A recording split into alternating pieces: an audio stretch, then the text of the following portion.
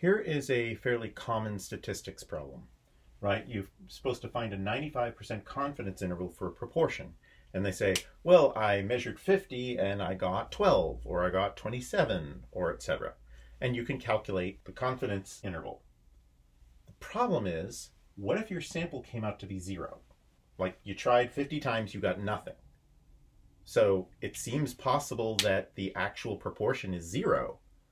But how do you make a confidence interval? How high up do you go, right? Because we can't use the bell curve, right? Because the bell curve requires that you not be too close to 0, because what we're talking about here is like a mess. It's like way over there into impossible land.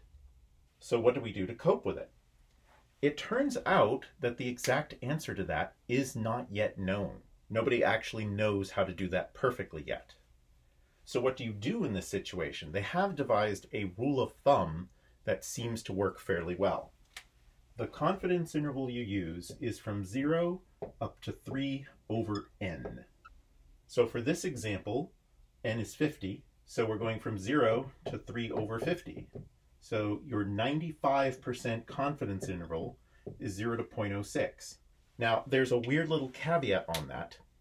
The people who came up with this rule said a 95% confidence interval, but they meant the upper tail was 2.5%.